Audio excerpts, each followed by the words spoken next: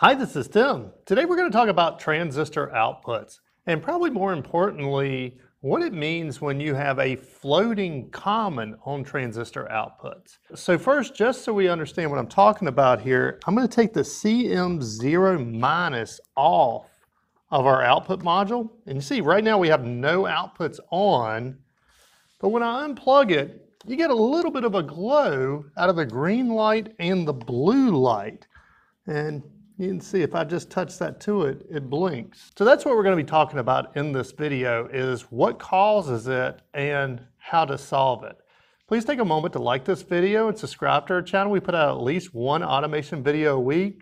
And any questions that come up, feel free to put them in the comments. Your question this week could easily be next week's automation topic. So if you have one of our trainers, it comes with a getting started wiring diagram that goes through just real basic, let's get started type wiring. And if you have it done correctly, in fact, let me plug this wire back in. If you have it done correctly, when you press the green button, the green light comes on. If you press the yellow button, the yellow light comes on.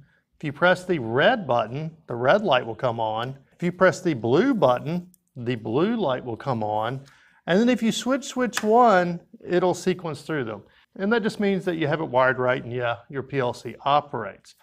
So what I have happen a lot of times, and probably more so out of people that have a little more experience wiring, is they leave this common off because they're looking at the wiring diagram and yeah, it doesn't look like the common does anything. So it just doesn't jump out at them. But so we take that loose, and now we can see our green light's glowing a little bit. Now watch the blue light though when I press the green button. It got a little brighter and actually the red light come on. In fact, hold on, let me go turn the lights off here.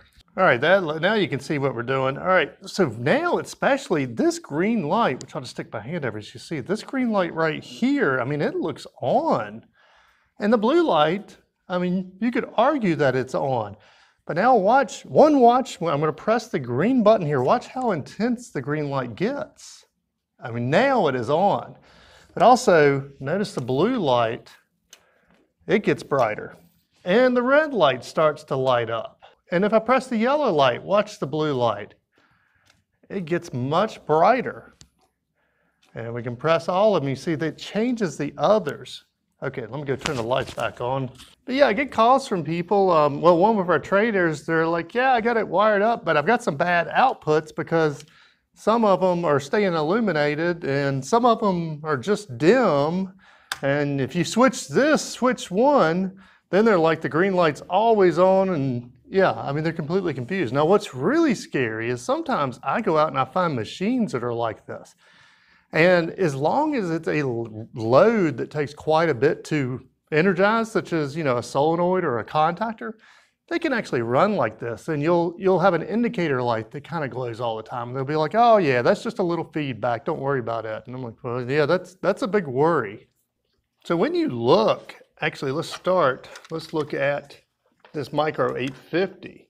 We have our power, and then we have COM0 plus, and then two outputs, and then we have COM0 minus. And then we have COM1 plus, and we have some outputs, and then we have COM minus. And a lot of people think, well, you only hook up one of them depending on whether it's syncing or sourcing. Well, no. In this case, all of these outputs are sourcing on this PLC. And the same thing on our micro 820. So right here we have COM0 plus, and then we have the four outputs we're using, and then we have the COM0 minus, where I took this wire off that normally would go to the minus of your power supply. Now let's talk about what's actually going on here. Because when I'm drawing outputs and we're talking about wiring, this is typically what I draw. So I usually show a common, and then I show little switches in here. And I tell you usually, now there's not actually switches in here. There's actually little transistors and everything. But for the purpose of us understanding how to wire to get a motor running, this works great.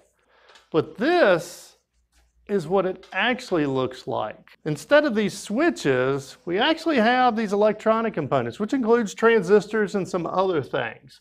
But mainly, here's the COM plus that we were talking about, which goes to the plus of our power supply. Here's the COM minus which goes to the minus of our power supply. And then there are our 4 outputs, which are wired to our lights. The other side of our lights go to the minus of our power supply.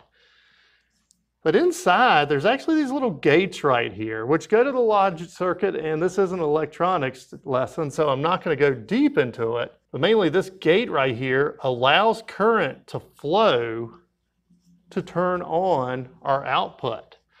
But also right on the other side of here, in what seems like a really simple thing, you have a diode that goes on to that COM minus. And so each one of these transistors has that same diode. Oops, I missed that one. That one should go right there. And what these do is bleed off what's called leakage current. So these are not perfect.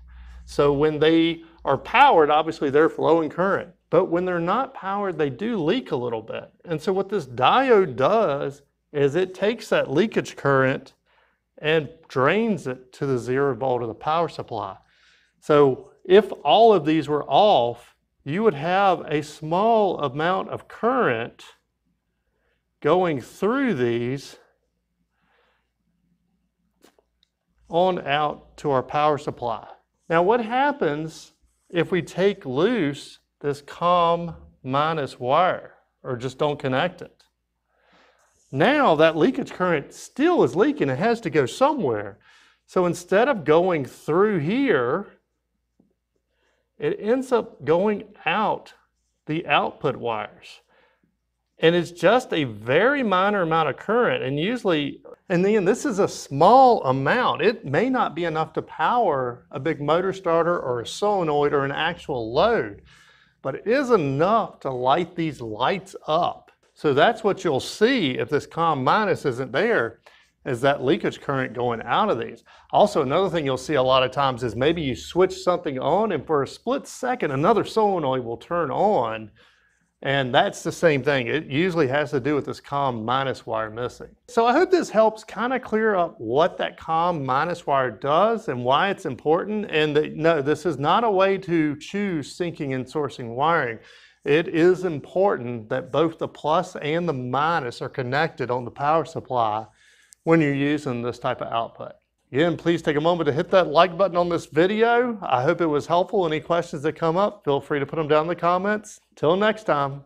Hi, this is Tim. And this is Amber of TW Controls. We run the automation store. Hey, thanks for finding our channel. Here's a playlist with some similar videos. And YouTube thinks you'll like this video. Please like our video and subscribe to our channel. And if our videos have helped you make some money and you're not using our products, please consider supporting us on Patreon. Till next time. See ya!